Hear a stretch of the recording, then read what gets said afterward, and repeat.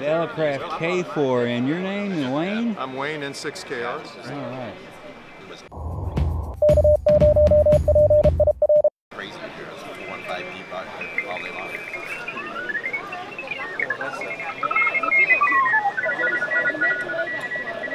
So we're looking at a pile up on the K4 right now.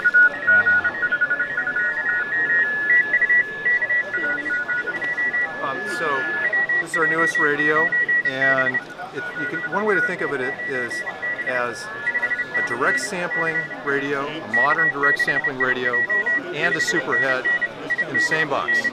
So you can use remote or regular direct sampling mode, or if you've got the superhead module, you can switch to that if you're in a really high signal environment. Fine ladies here will take the money.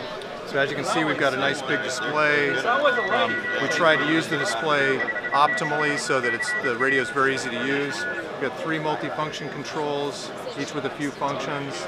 We've got band stacking registers and other functions down here on the bottom. And then we have a large set of traditional controls, just like on a K4. What's the difference between the... So anybody who's used a K4, this is for a full deposit. But because it's a direct sample radio, so basically what it is, the guys that put on the full deposit, they'll get the first runs that come out in November and December. And then there's no limit to what we can do in terms of the second and then everything's open game after that. It's modular, so hardware's easy to upgrade in the future. And we have 3 models to pick from. Right here, this is the kind of the 3 tiers of marketing tool. And then eventually we'll be able to do dual band adapters, dual text decode windows, high resolution tuning aid that we call the mini pan. And we've got a new auto tuner with 3 antenna jacks.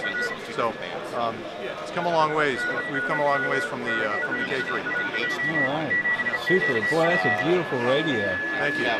Beautiful. Bombarded by heavy signals, so you need that block. And what's the price on this? The basic radio, direct sampling radio, is about $4,000, and then we have a diversity option, which kicks the price up a bit, and then we have an option behind that for the superhead module. Okay. So you're into the 5s once you add the superhead module. Yeah. But it's still very cost effective compared to competition and to the K3S. Yeah. Right. And it's about 4 inches narrower than the combination of a K3 plus a P3. So it's a nice compact station. Everything's at your fingertips, including a built-in help system. So you can get help information on any control without having to go. Really, performance-wise, it's about a wash between. How about operating remote? Yes, remote operation is standard feature of the K4. It has an Ethernet port. You can immediately connect it onto a local area network and access it from any other K4 or from a pad device or computer. You can do so you can remote control from anywhere in the world. Is remote control software, is that free or is it? Like all this stuff is very modular. You can and it will iPad. So Mac. We don't have iOS yet, but we plan to do that. It's gonna be a nice PC. Yes. And Linux. Yes. Anything that can boot Linux. Yeah. Actually, there's a. And these are the new SP4 speakers. So the new K line is made up of the K4, the SP4s, and the KPA1500, which is they're all the same size. KPA1500 is same size as the radio.